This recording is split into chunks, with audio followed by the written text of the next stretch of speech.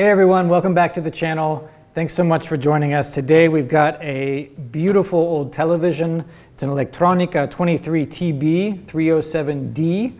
It's a Soviet-made TV. I think it's absolutely gorgeous in its design, but it's definitely a little worse for the wear. So we are going to clean this guy up, or gal, try to get it working and see what we can do.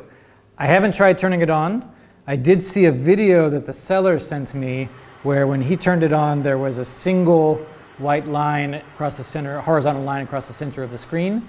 That tells me we have a vertical deflection problem.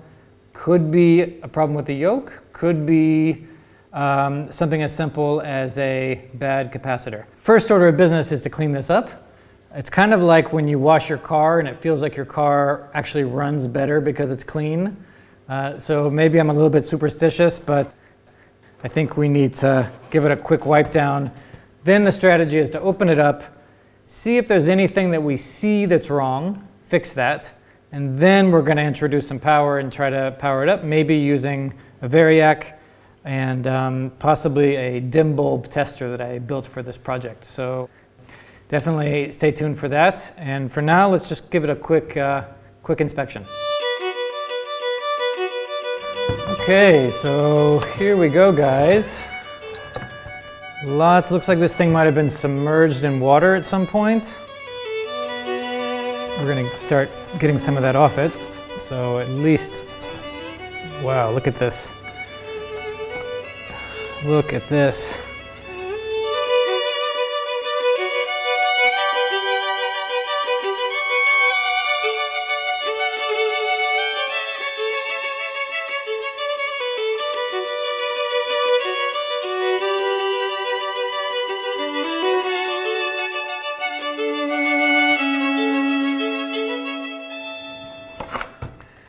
Okay, let's see what we got here. Black and white television. Looks like the price has rubbed off.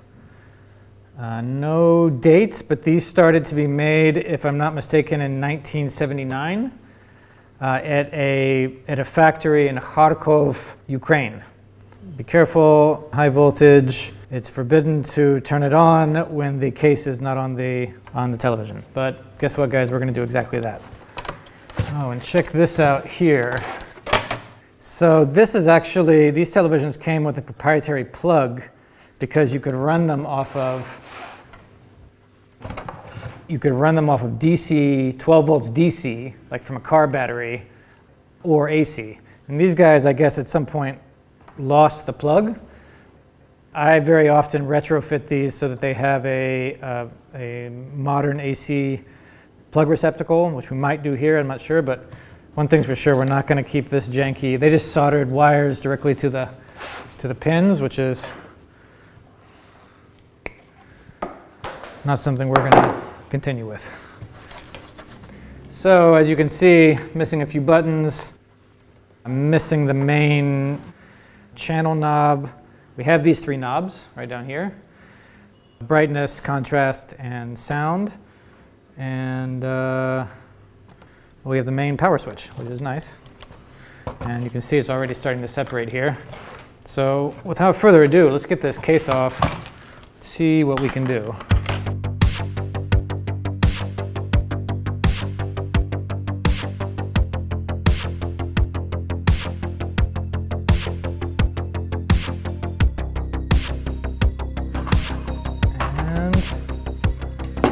Lift off. Wow, we've got first thing I noticed that we have a lot of rust on the chassis.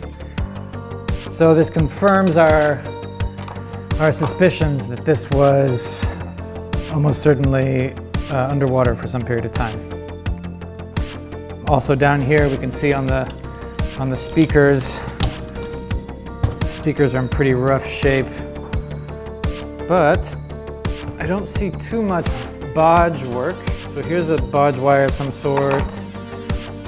Here's another one here. Now, if this is anything like the other Electronicas, we can remove a few screws and it should open up. It should fold down. These televisions were really well made, all handmade on the boards, which is really cool.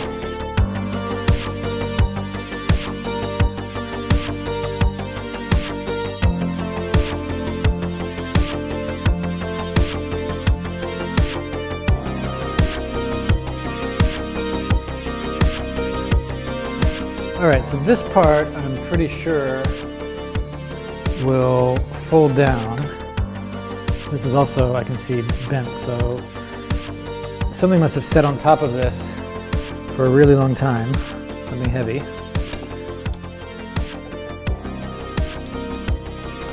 Okay, here we go, here's the insides.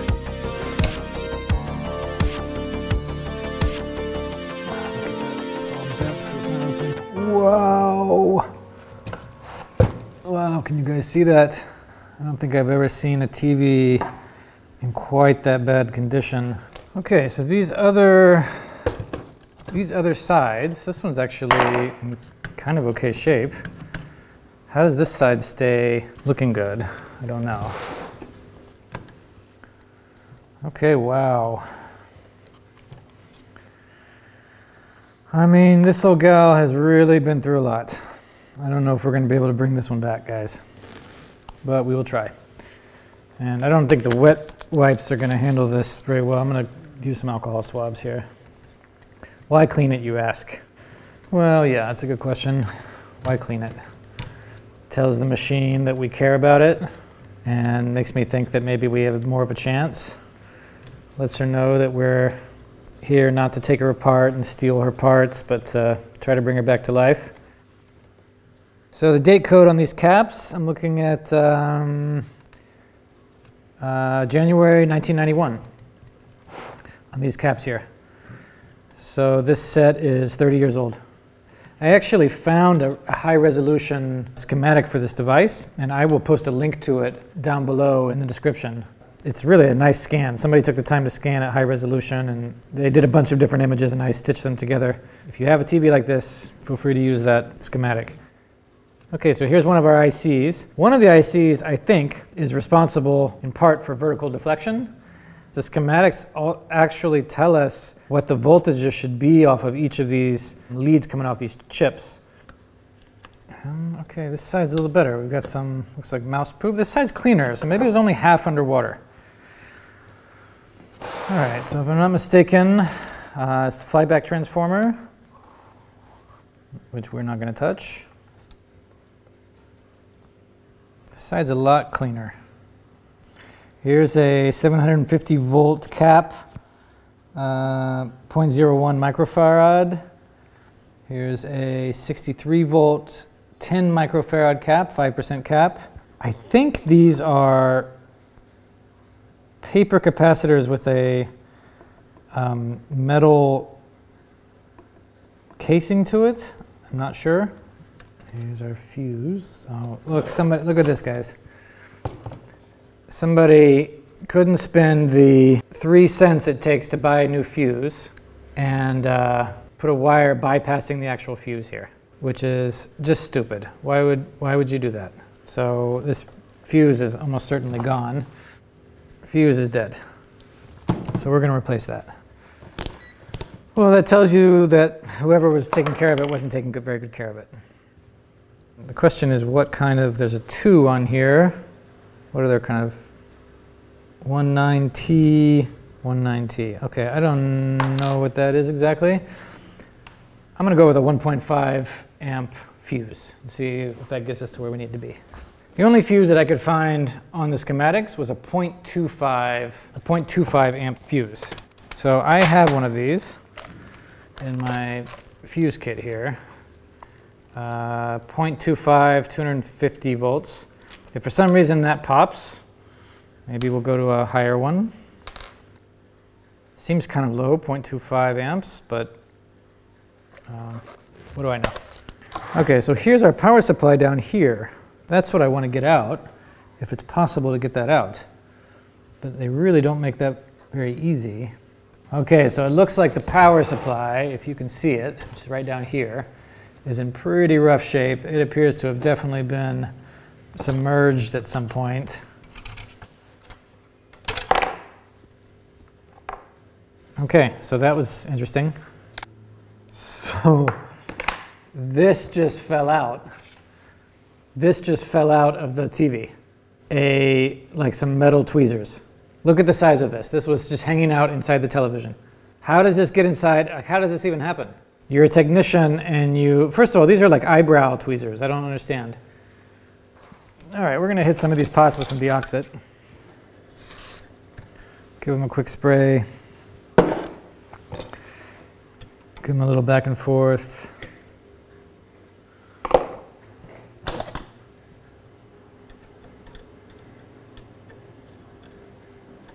Pretty stiff.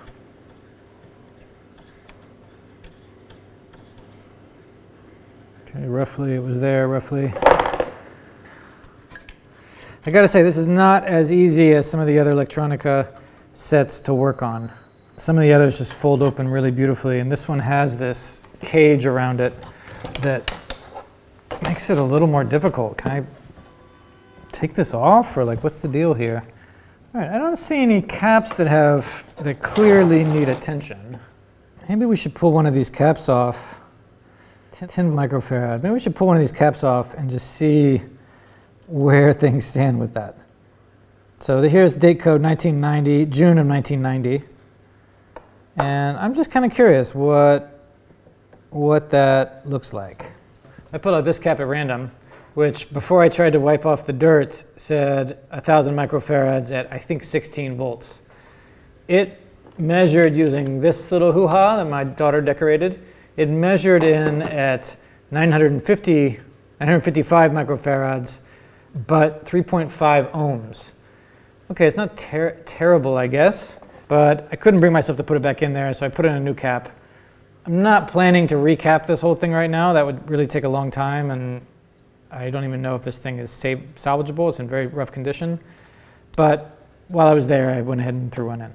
So now what I think I'm going to do is, if I can figure out where that vertical deflection circuit is, I'll go there and probably pull the caps there and see what the story is with them. If I don't see anything really serious, we might just go ahead and try to turn this thing on. Bring it up slow like on a Variac. Wish there was a better way to clean boards than what I'm doing right here. Okay, so here we go. It looks like on board A3, we have the vertical sizing potentiometer, and here's the, I guess, resolution, vertical resolution. So I'm going to say A3 around these guys is where our circuit is. Not that many capacitors here. I see a bunch of resistors. So that's roughly, so let's just take that. R19 and R21 are the potentiometers that control that. So let's see if we can find A3. A10, A2,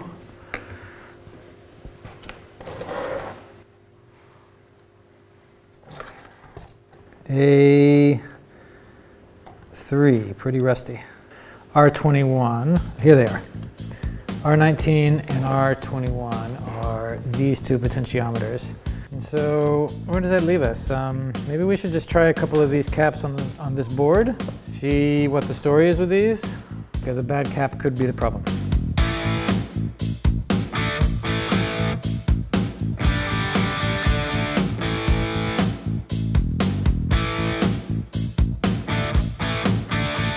There should be 1,000 microfarads. 737 with 0.16 ohms. So let's pull that guy out of there. Put some new ones in. 35 volts, 1,000 microfarad. Looks good.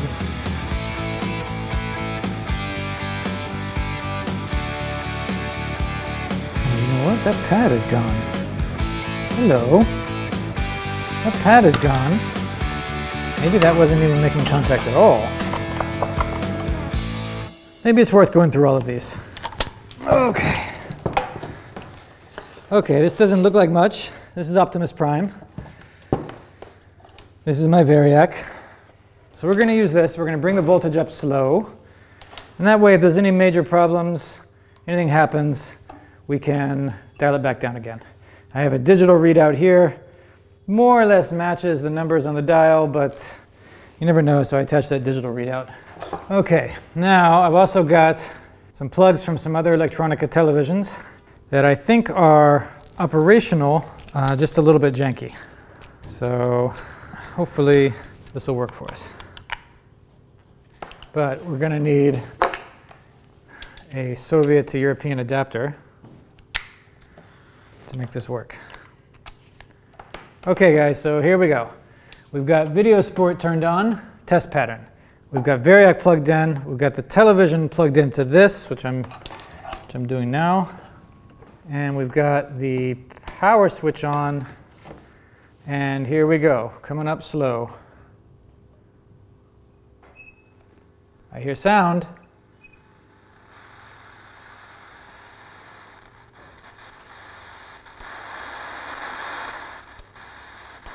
Okay, so the sound knob is not particularly great.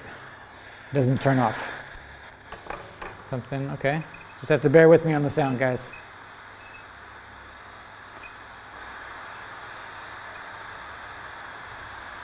Okay, 223 volts, 220 volts. And we have a horizontal line.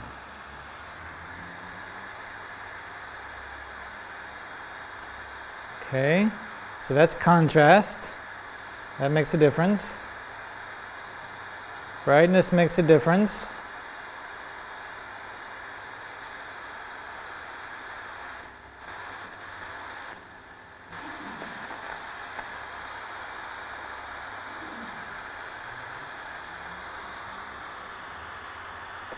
But we clearly still have a problem with the vertical deflection. We're not getting, let me turn it off so you can hear me okay. We're not getting, still not getting good raster on the screen.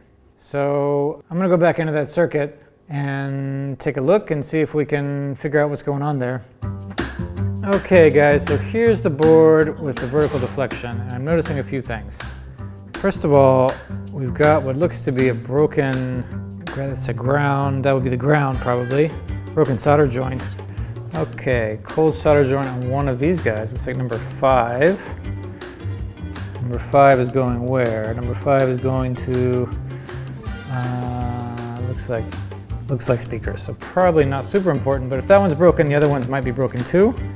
So we're gonna go through and reflow that. And maybe we'll just check some of our continuity across this board because the problem is here somewhere. Yeah, the problem is here.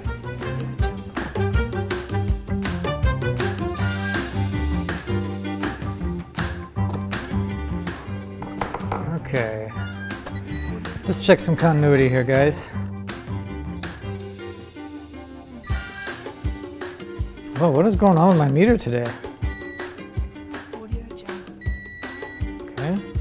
Okay, but why is that not connecting to here?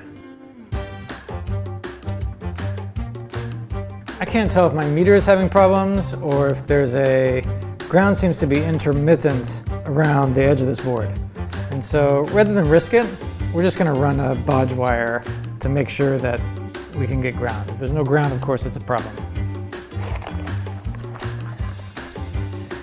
So I bought this wire from Electronica. They do awesome work. It wasn't the cheapest solid core wire, but I wanted to make sure that what I bought was always going to serve me well. These guys don't mess around, so for me it was worth the extra couple bucks. Thank you, Electronica, for always making great products. Let's see what we need to do here. Why don't we just go all the way across, just like that. So maybe this is totally unnecessary, but you know, there's no easy answers right now. Let's just start ruling things out. Well, you know what we could do? We could test the voltages on these ICs. I think maybe we'll do that. Okay, so the camera cut out. I'm not sure how much of that you got, but basically this is one of the ICs in the area of the circuit that deals with vertical deflection, and the schematics actually give us voltages for what this should be. And so we're going to compare the voltages with what's in the schematics.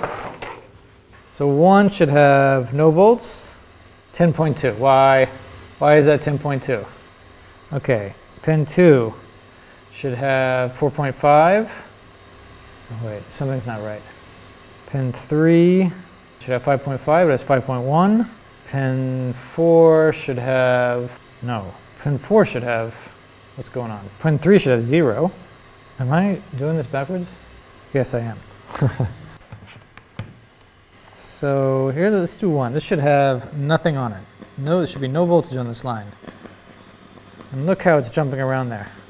Okay, that's interesting. Pin 2 should have 4.5. Pin 3 should have 0. And I've got 5 volts. Oh, wait a minute. Sorry, this is... Gotcha. This is pin 3 right here. It has 0. Pin 4 has 5. That's correct. It says 5. It says it should be 5.5. Pin 5 should be 8 volts. It's 709. So a lot of these are like 10 or 15% down from where they should be. Pin 6 should be 11.5. And we have, sorry, 10.2. Again, like 10% down. Pin 7 should be 11.5 also. 10.25. I mean, this is labeled 6 here, and this would be, and this is pin 5, but there's only 8 pins plus these big guys. So I have to assume if that's 1, if that's 5, and that's 6, that this actually has 10 pins, and these are pins. So this is the 3rd pin, and this is the 8th pin. Let's go. So pin 10 should have nothing, it's got 0 volts. Pin 9 should have 0, it's got 5 volts. Pin, whatever funky pin this is. Okay, I don't think they're counting this, but they are counting that side, which makes no sense to me. I need to spend some time in the schematics and see what's going on with these chips. And sort of backtrack and see what's feeding them and why everything's so low. Okay, guys, after I metered all of the pins on these ICs, I went through and I was kind of backtracking and seeing what's what, and played with a couple of the potentiometers, and look what we've got. We've got raster. I mean, this bar right here is from the camera. The reality is it's flashing quite a bit, but we have some sort of image. So this is a huge progress from white horizontal line. Now, me being a total amateur, it makes me really nervous to poke around inside televisions while they're turned on. So I've basically just been playing with the various potentiometers that we have here. I tried plugging in the video sports. I don't even know if it's getting signal from this janky antenna thing in the back, but this is progress. We've made some progress. The goal, of course, is the test pattern. We don't have a test pattern yet, but we're getting closer. So I'm going to keep messing around with it. See, this one's acting like it has very poor grounding. When I touch this, it responds. So guys, check this out. When I close this lid, it goes back to the horizontal line. When I open this lid up, it goes back to normal. What's going on? What's causing that? Bad connection? What would be causing that?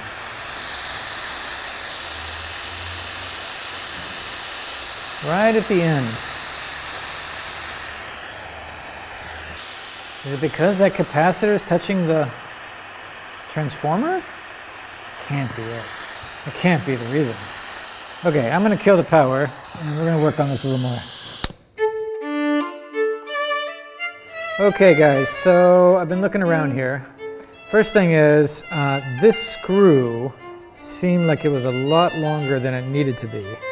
And it holds the transformer in, but I think it might have been making contact with one of these potentiometers. So I shortened that screw, pulled 2 of these out of circuit, these 2. This one was the one that was, when I touched it, was making a different signal. They're both fine. I double checked to make sure that my bodge wire is actually going to ground. It is. I pulled these 2 diodes out of circuit and tested them. They're both fine. All the caps have been replaced. So really, oh, I'm sorry, that's a lie. There's 3 caps here that haven't been replaced. These small blue guys that don't look original. Oh, there's another one. 4 blue guys that don't look original to me. So maybe the next step is actually pulling those out, because past that, It's transistors and resistors, basically. Let me pull those out and check them and see what the story is.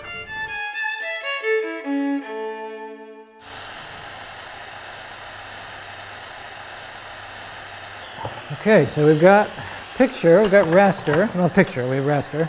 Looks kind of a little bit better actually now. Oh, you know what? Aha! It's not doing that funny thing anymore when I closed it. So I think we have fixed the horizontal line problem. That's awesome. So now the question is, can we get a signal into it? Can we get test bars? Video Sport is telling me that it is playing Pong. Thank you, Video Sport.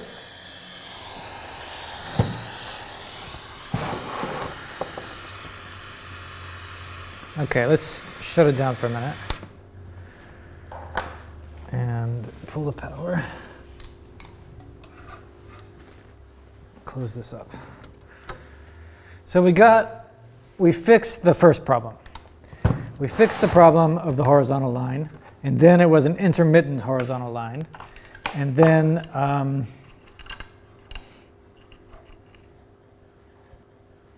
and now we've got raster, like consistent raster.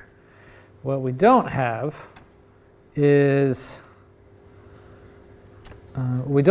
picture, any sort of test signal, and that's really what I would like. That's really what I would like. So we're going to keep plugging away here. Okay, guys, so I've been doing a lot of sort of general maintenance stuff here while I turn the problem over in my head, trying to figure out why we don't have the test signal. I've fixed the hinges on all of these fold-out flaps, so now next time I come in here, it's not a big mess. I went ahead and checked this potentiometer, the volume, which should be turning the volume all the way off and then on, because we're getting sound even though this is turned all the way off. It was fine. I straightened out this carriage, which was causing a lot of problems with this flipping down. So what I'm thinking about doing, guys, is I'm thinking about putting it all back together, because we solved the main problem. The main problem was it was a horizontal line that was nothing. Like, that's not even a television. It's not even a monitor or anything. Okay, guys, you probably can't tell, but it is actually dark outside now. I've been doing this all day. I think we made a lot of progress on this. It was almost dead when we got it, just a horizontal line. Now we've got raster on the screen. I have it off right now because the sound is uncontrollable, and if I had it on, you would just hear this the whole time. So I can see some sort of signal from the Video Sport, so I can see that it's getting some sort of signal. I don't know if the problem is the antenna ports here. I don't know what's going on, but I can't get the test pattern. So I'm going to throw in the towel for now. The case to this that I'm going to put it back together. I think in a future video I'm going to try some of my plastic restoration and see if that can bring some life back into this. These things fell out of it today. It's a lot of history in this thing. I mean, these are metal eyebrow. This is not a small thing. These are metal eyebrow pluckers that had been in here for how many decades? I don't know how that happens. But if you have ideas on what might be causing the problems with the signal, I would love to hear them. Comment down in the comments, leave a comment in the comment section, and maybe if there's some ideas, maybe we'll come back and revisit this. If you like this video, please give it a thumbs up. Please give it a subscribe, because we've got more projects like this on the way. Thanks for watching, everyone, and see you on the next one.